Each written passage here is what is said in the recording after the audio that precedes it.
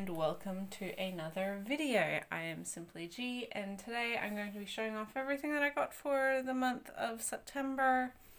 Quite a bit to get through, but you may have noticed that I'm in a little bit of a different spot because it's very exciting news. I have recently purchased my own house. I've been in the process of moving, and because of that, I'm still kind of settling in. I don't have everything where I would typically want it or need it.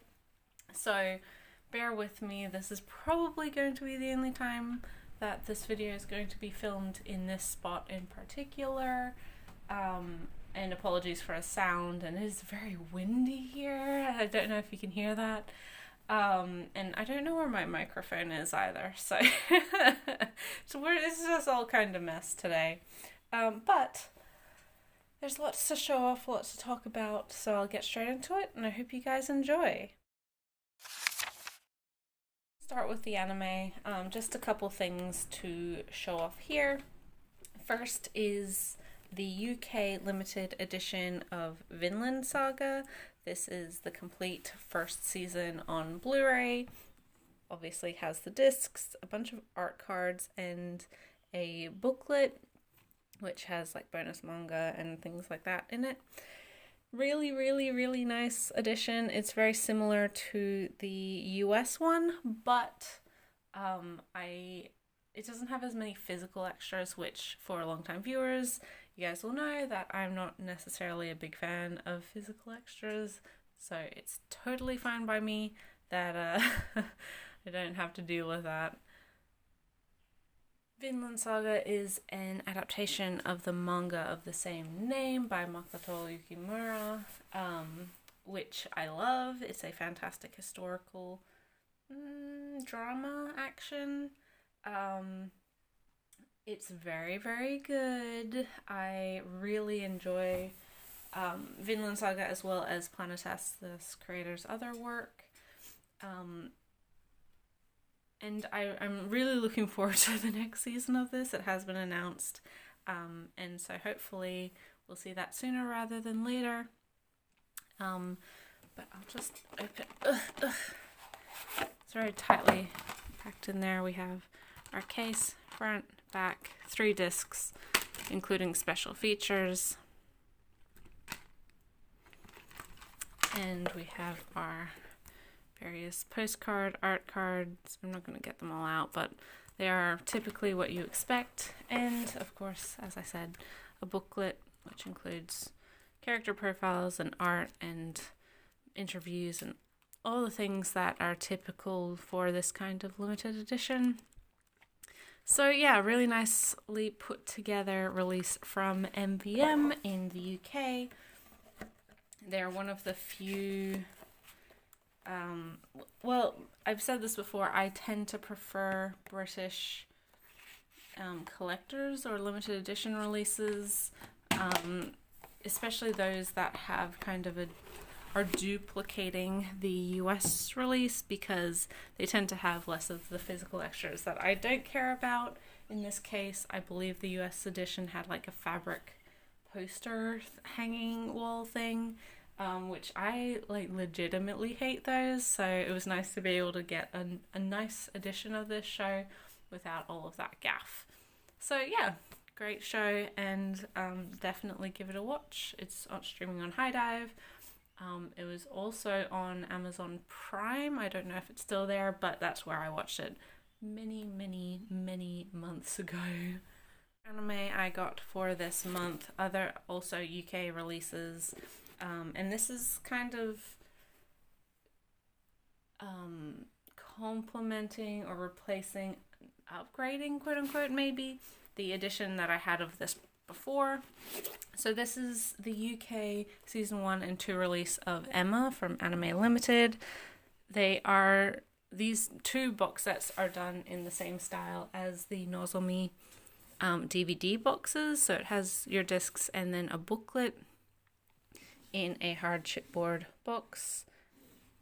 Really lovely. Includes the new dub. which was kickstarted. So prior to this, I've owned Emma in a couple different ways. I used to own the US DVD boxes that again were in this style, and then when the Kickstarter or the crowdfunding campaign to put the show onto Blu-ray and to dub it was happening, I supported that, so I had the US Blu-ray release for many years. But here, I've said this before, like Region A, I can watch Region A releases without any real issue. And it was a nice release. It was fun to kind of support a series through the crowdfunder like that. But ultimately, Region B releases, aka UK and Australian releases, are a little bit easier for me to play and to like kind of switch players and all sorts of things. I don't have to make sure I have a regionless Blu-ray and DVD player on hand at all times. Plus, I do really like this style of box set. I find it nicer than the one that was made available through the Kickstarter, which was also nice, but it didn't have a lot of artwork. It was, just a little bit different. Anyway, Emma's a fantastic series. Another manga adaptation, this one from the manga of the same/similar name, by Kaoru Mori. I have the complete manga in English as well. We know, or long-time viewers know, that I'm a big fan of Kaoru Mori, so all of her works I do own in some capacity. And this is the story of a maid during Victorian England who and her kind of forbidden romance with a young, the first son of a kind of well-to-do family, and so all of the ups and downs of a romance that obviously has a lot of pressure. It doesn't conform to societal standards, and therefore, there's not a whole lot of people who approve their relationship. It's very, very good, and I do recommend it, especially if you like Kaoru Mori's works. The ending of the series, or the ending of season 2, kind of goes its own way. It has sort of a original ending. It's pretty in line with what the manga is or has, but it isn't 100% exact. So it's not inherently like you're gonna get the same story if you read the manga. Both are worth experiencing, in my opinion. It's really good, and check it out if you haven't. Speaking of Kaoru Mori, and before I launch entirely into the manga, I also ended up getting all 3 wideband editions of her art book Scribbles. So I previously owned 1 and 2 in the kind of standard size, which is a lot smaller. These aren't hardcover, they are still paperback.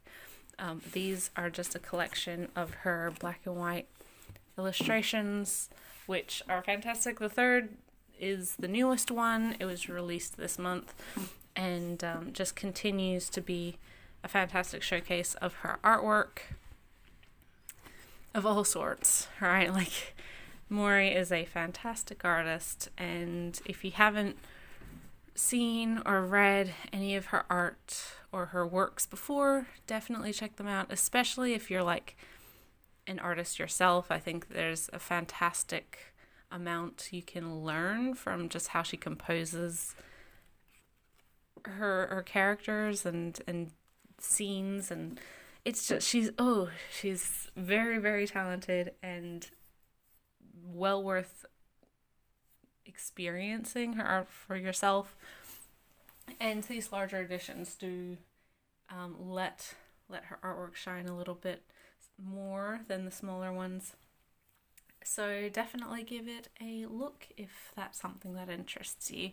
On to manga. I will say in this beginning part that I haven't read a lot, again, because I have been moving. I haven't had a huge amount of time to sit down and read. No leisure for me. But there's a lot of exciting debuts and one-shots for this month, and also a very exciting conclusion. So yeah, first and foremost, I finally got my order from Glacier Bay Books. So I've finally received all of the books that I pre-ordered with them. First being The Mermaid and the Prince by Tara Yumi. This is a full color comic about a mermaid and a prince. And then it has like art at the back. Really lovely little book. Not super expensive, and if you're wanting just kind of a short, sweet fairy tale, check it out. We have Invisible Parade by Mississippi. This is a short story collection. I've read some of Mississippi's works prior, thanks to Glacier Bay. They continue to do great work. And this particular release came with a postcard, which is always nice, always fun having little extras like that. I really appreciate the amount of time and effort and passion and just overwhelming effort and care that goes into the Glacier Bay releases. It really is a worthwhile read for all of their books, and I've never been disappointed, and I assume that this will kind of be in line with that. I'm really looking forward to finally being able to sit down and read this, hopefully sooner rather than later. The very exciting release of F by Imai Arata. This is a manga that came in the aftermath of the 2011 tsunami and the devastation to Japan that it caused. It's something I'm really looking forward to. From everything that I've read about this and heard about this, it really has a critical look at kind of how Japan and the Japanese government kind of treated the tragedy and the efforts after the fact, and kind of the propaganda surrounding the whole issue. It's ooh. I'm really, really excited to sit down and read this one, because I always like when a series kind of, has that critical look at society and in disaster as well. And we, of course, have a fantastic essay included as well. Oh, I'm super excited for this one. I know people have probably had a couple of these books for a little while, but because I pre-ordered all at once, I had to wait until all of them were released. So, yeah, this one is, as well as all of these books, because there's a lot of exciting books for this month, are going on the top of the read pile. So hopefully I can wax poetic about how much I love them sooner rather than later. Final one-shot that I got for this month is not a Glacier Bay book, but it is one that I've been very excited for. I have read this one. I read it when it first came out. And it's the title that I think changed a lot of people's perception on this creator, and one that just solidified them as like a must-read creator for me, and that is Look Back by Tatsuki Fujimoto. This is the story of two girls and their relationship, not only with each other but also with art and creation. It's also, I'm making assumptions here, but Fujimoto has a lot to say about the creative process and success and being an artist, and I think this really encapsulates their experience. There's some very not subtle allusions to previous works of Fujimoto's, so it's hard to not draw comparisons between the characters in this and Fujimoto's past works and Fujimoto themselves. But man, oh man, I adore this series. Even if you're not a fan of Fire Punch or Chainsaw Man or even Goodbye Eri, which is the most recent one shot, give this one a try. You can read it in its entirety on the Shonen Jump app, which is where I read it, and I'm sure most people read it. It came in the kind of the wake of the ending of Chainsaw Man. People were kind of wondering what was going to come from this creator after that series went on break, or kind of concluded its first part. And this was just a phenomenal return to form. I love this comic so much, and if you are a creator or an artist of any sort, I think there's some resonance to the process and to the hard work and the kind of consistent like trying to fight for recognition and then also fighting with what you yourself want, and how, you know, creating something that you love and that you want for yourself isn't inherently what's going to be the things that attach themselves, and how difficult the artistic process, or the creative process I should say, is, and how much you can struggle internally. It's fantastic. And then of course it has just some of Fujimoto's kind of brand of weird and kooky, and you know, none of Fujimoto's works are grounded in realism, and this one, despite the premise and despite the setting, is also that. There's kind of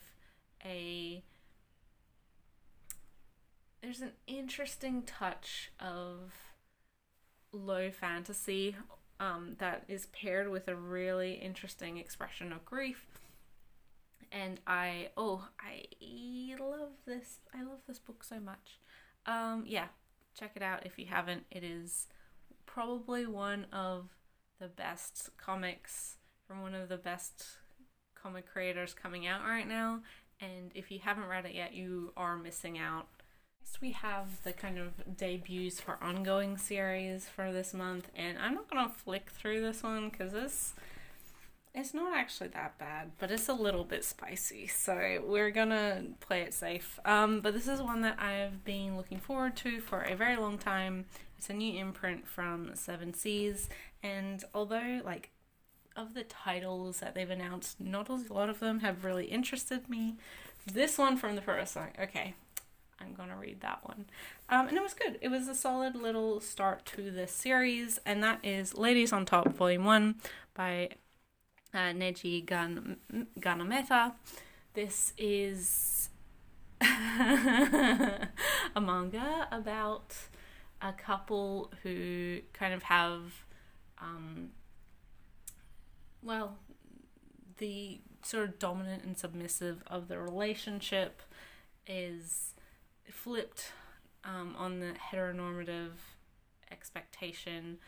So it's a femdom manga pretty much, and it's great. It's really good. I think this book, as I might have just said, is a very I see it as more of a foundation to build from. Both of these characters already kind of know what they want, although they've been denying their preferences for a long time.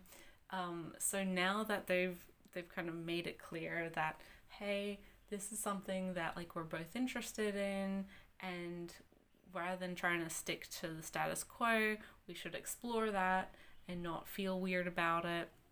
Now that that's all out of the way, hopefully, we'll get some more interesting and fun dynamics between these characters. So, I mean, obviously the premise is that this girl prefers to be the dominant one in a relationship. She's always struggled with her previous boyfriends taking care of her and treating her super gently and blah blah blah, and as soon as like all of her boyfriends, who are like really decent guys, have done that, she immediately switches off and isn't interested anymore. But her current boyfriend, who's like the super hot guy, and nice and whatever, again, like really good guy, Mr. Perfect, blah blah blah. He starts doing that same thing to her, but at the same time, she can see that he's kind of struggling with being the dominant one in the relationship, and that actually results in a lot of self-consciousness around sexual performance and things like that. Oh my god, it is so windy. Which ultimately like results in them having a lot of kerfuffles in intimacy. And obviously, on the other hand, this guy who is our main male character, he is a bit more submissive. He prefers someone else to take the lead in a relationship, but because of toxic masculinity, he thinks that, you know, that's wrong and that he needs to be more proactive and, you know, be the man of the relationship, even when he isn't naturally inclined to that. And so he's very self-conscious about that. He's had some really just really bad past relationships that are pretty legitimately traumatic, that he's still working through.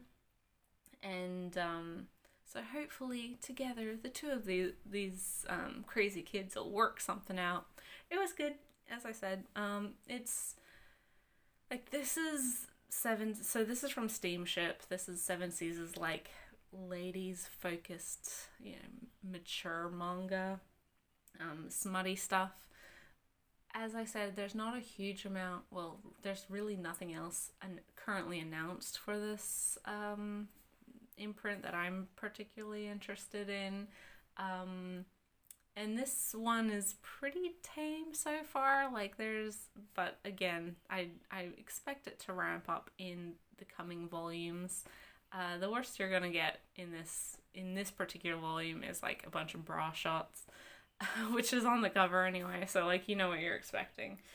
Yeah, it's a decent start to something that I hope will be just like pretty fun and a good exploration of, you know, just personal preference and bucking the like expected societal dynamic of relationships.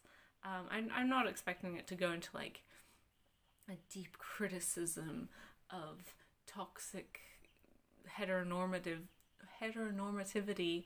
I'm just expecting it to hopefully be, you know, a nice couple who has her preferences and enough communication and self-assuredness to ask for what they want. I'd appreciate that. Next we have a concluding volume, another really exciting release from a publisher that, well, I buy all of their manga releases at least, and this is The Po Clan Volume 2 by Moto Hagio. It's been a long wait, but man oh man, it's so nice to have the rest of the series finally in English and finally complete the series. Fantastic manga about Vampinella, from beloved and incredibly famous and influential creator Moto Hagio from the Year 24 group. Hagio is another one of those creators where I just absolutely love everything that she's put out that has been made available in English, at least. She's been hugely influential through various titles that she's put out, this one being one of them. This follows the story of 2 Vampinella siblings, and as well as our main character, his boyfriend, who is also now a Vampinella. The tragedy, the drama, but also just kind of the sweet effervescence of being immortal beings, and kind of just their various adventures throughout the ages as, you know, unaging, undying teens. It's a great series, and if you haven't tried it yet, give it a shot. Fantagraphics have put out this book in such a beautiful edition, and it's always so nice having more Hagyo in your life, especially such a seminal work like this. There's a reason she's so well regarded. She's a reason, kind of one of the juggernauts of the 70s. And everything about this series and Hagyo's work in general is just so beautiful.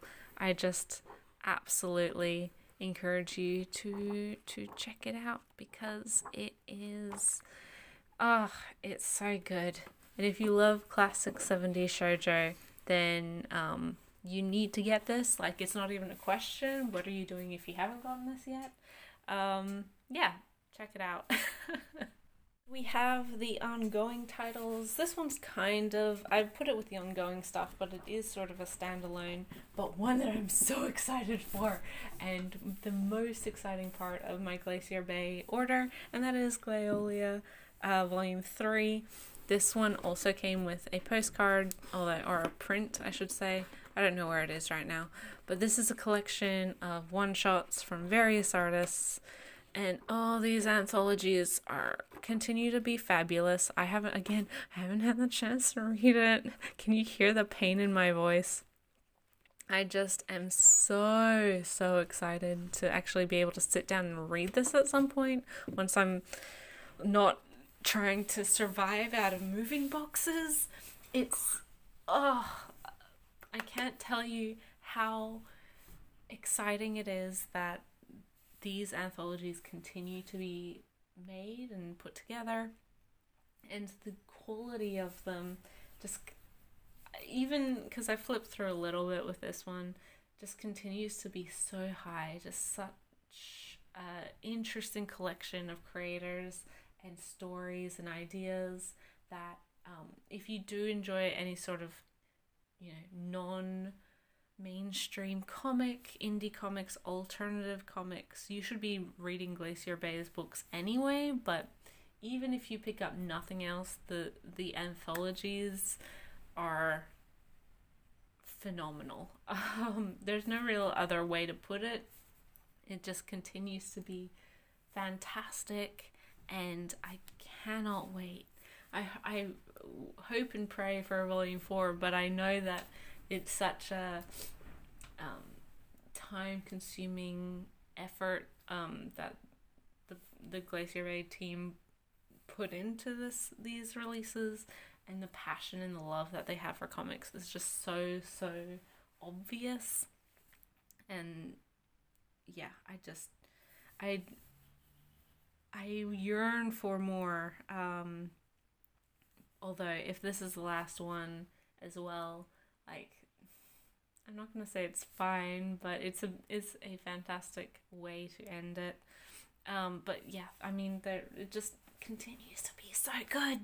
It continues to be so good, and yeah, it's so worth the wait. For ongoing manga, we have the ever wonderful, hilarious, and exciting Delicious in Dungeon by Ryoko Kui. This is a comedy fantasy manga about a group of adventurers who are in a dungeon and are, well, just kind of adventuring, but also making food of all the weird and wonderful creatures. Although food isn't a huge focus in this particular volume, we are getting a little more into, forgive the pun, the meat and potatoes of the plot line. The series is kind of wrapping up. I can feel it's in its end stages, so they're actually progressing the plot more than just having the luxury to sit and wait and have delicious meals of creatures that don't exist. But yeah, it's a fantastic series, hilariously funny. I adore Ryoko Kui's character writing, character creation, world building. There's just so much to enjoy about this series, and if you haven't tried it, you definitely should. It is well worth reading, especially if you like fantasy and sort of low fantasy stuff. Yes, it's a dungeon crawler, but not nearly in the same way that a lot of current dungeon crawler fantasies are. So give it a shot if you haven't. Next is Blue Period Volume 9 by Tsubasa Yamaguchi. This is one that I'm ashamed to say I'm still behind on. So I'm hoping to read the couple volumes that I need to catch up. This is the story of a boy who at art university, and kind of again this look at the creative process and artists and artistic ability and development and passion, and then of course the ever constant difference between creative or creating something that you enjoy versus creating something that will be commercially, popular, interested, successful. It's very good. A really great look at all sorts of art and artists, and I look forward to continuing this when I have a chance. Okay, so this one I have read. I read it immediately when I picked it up after my comic store got it in. This is Lost Lad London Volume 2 by Shima Shinya. I've talked about how this series was made exactly for me. It's a murder mystery, and the kind of ragtag team of an old grizzled detective and partnering with the university student who is kind of being framed for this murder after he discovers the murder weapon in his pocket. It's it's fantastically fun. On one hand, I said before, I'm a huge sucker for this type of story. I grew up with a lot of British murder mystery, and that is exactly what this is. It also has a really wonderful scrutinization of the police force. This is not propaganda, which is always really refreshing. Yes, one of our characters is a detective, but a huge part of the story arc is about racial profiling and the racial injustice inside and outside of the police force, societal racism, but even more than that, the gender and racial bias within the police force. Our main detective character is black. One of his only friends within the department is a Japanese woman, who both of them have had to really work very hard to get to the position that they're in, and ultimately are the only ones that truly kind of get each other within this culture that is such a chauvinistic, racist, just bigoted, inherently bigoted workplace. It's fantastic, and I really look forward to seeing how it wraps up, because the third volume is the final volume. I don't think the mystery itself is that impossible to figure out, but the series itself just does everything right, and I just adore. Also, I adore the art style. I just, oh my gosh, give me more of this creator's comics, because I adore it. I also said with the first volume, it's pretty obvious that it feels obvious that Shima Shinya has spent time overseas, outside of Japan. Probably, I want to say probably in England. This captures British society and London in particular very well. And again, this kind of segregation between various racial groups and the inherent racism and social disparity and classism that's just rife. Yeah, very, very good. Read it. To the BL. Most of this I haven't read because I only got it a couple days ago, and again, I've just been really busy. The first one is a one-shot from a creator that I've enjoyed a lot of their work. It's always very interesting. Keep pushing a certain agenda, and that is Monotone Blue by Nagabe. This is a BL between a cat boy and a lizard boy. Nagabe continuing to push their furry agenda, which I'm totally fine with. As I said, haven't read this one in particular because I just haven't had the time. But I find Nagabe's stories pretty captivating, pretty interesting, and I look forward to checking this one out. Because it's just interesting, right? And I think that the way that Nagabe kind of portrays these anthropomorphic animals within like a human society, quote unquote, is pretty interesting. And I look forward to reading it, and I'm glad that we're getting more Nagabe in English. One I haven't even taken the plastic wrapping off of. It's that recently I got it, and that is Seaside Stranger Volume 4. This is the continuation of Kikana's romance BL series between two guys who initially were living on an island, but now in this current story arc have been living in one of their family homes, and so the drama that comes with kind of coordinating with family that doesn't really inherently accept you, and the prickly situation that can be in. It's really good, and I'm glad that we keep getting more of the series because it's one of my favorite BL coming out right now, and it's just really pretty to look at. It's a really well-balanced, well-written relationship as well. Oh my gosh, I wasn't throwing it around the place. There's a lot of really interesting conversations and topics broached in the series that kind of deal with being gay and queer within Japan. And again, that kind of tightrope walk of dealing with family and society.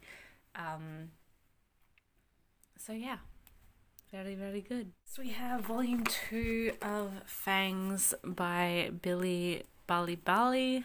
This is a released by Tokyopop BL story about two vampires. One of them who's like a vampire, I don't want to say detective, but he's like, or maybe social worker is better. He goes around and checks in on all the vampires in the area. Again, haven't read this one, but after I read the first one, but one of our characters, after being unceremoniously turned into a vampire, he is kind of brought under this other guy's wing, this social worker, I guess. That's not the right term, but he's kind of being looked after by him, and then ultimately, like, their relationship gets more serious, and it turns pretty spicy pretty quickly. It's really good if you like vampires and steamy romance, then this one is for you.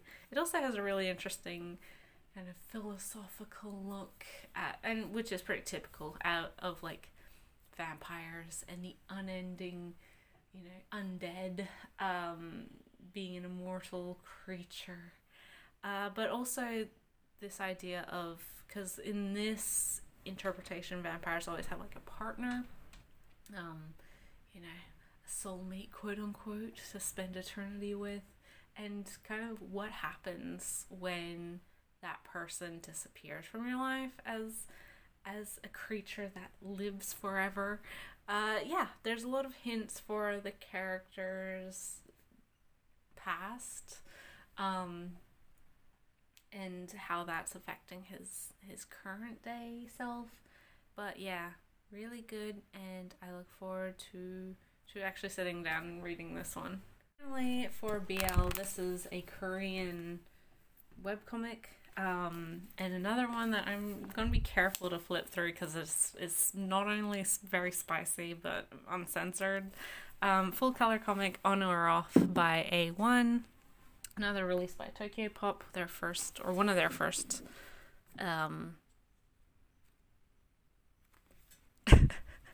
webcomics. I'm being very careful because there is a lot of not safe for YouTube content in this book. So anyway, this is the story. I have read this one. This is the story of these two guys, one who's the director of a big company, the other who's kind of in charge, well, he's the handler of a software development team. And he was invited to by his friend, who is actually she's the founder, but she hasn't been able to work with them because of her own family background. Anyway, these two kind of have like a pretty messy one-night stand that leads to all sorts of miscommunications, misinterpretations, but ultimately, this software development team, they win a job for this big company that they were really needing and hoping for. And the first impressions that both of these characters have of each other, they soon pretty quickly realize is wrong, and that the whole situation up to this point has just been really messy and not that what they first initially thought. It's I'm not gonna say this is for everyone. The dynamic between the two characters, especially early on, is pretty iffy. I'm not gonna say it's like dubious in consent or anything like that. It's not, but it is kind of dubious in how things initially kind of go. One of the big points of this is that, our director, our very important director of this company, he hates bribery or anything like that. So when he misinterprets this other guy like offering to sleep with him as that sort of level of bribery, then or someone who would stoop to that, it's messy. But it's good, and I'm looking forward. Like, I do actually want to read more. This is one that is like ended kind of unceremoniously, or is at least on hiatus. I know A1 had to finish it or end it very quickly on the platform that it was on, and I don't know whether that was due to health related issues or monetary related issues, things like that. I don't know. But all in all, it does mean that the third volume will be probably the last for the foreseeable future, but who knows, right? There's been rumors that there's a continuation, or statements by A1 that they will continue in some capacity. I don't know. I can't tell you. But yeah, on or off. If you like webtoons especially, this is a pretty nice release from Tokyo Pop. I hate to give them credit, but their actual book quality is very good. The color pages are very nice. It's got significant weight to it. And if you're a fan of the series, then this is a pretty good release, and it's completely uncensored, as mentioned. That's everything. A lot of stuff for a big month. Yeah. A hectic month, because obviously I'm not in my usual spot. And won't be from now on. But hopefully by end of next month, the collection room will be in more of a state of finish than it is right now, which is just a state of chaos. So yeah, apologies for the big switch up, and I don't necessarily know how well filming has gone for this particular video. But let me know your thoughts on any of these titles. There are just so many wonderful, exciting new things to talk about, and yeah, if you've tried them, let me know your thoughts, feelings. Have you heard of some of these, or are they completely new to you? All that good stuff. Yeah, and until then, catch me, or I will catch you guys in the next video. Bye till then.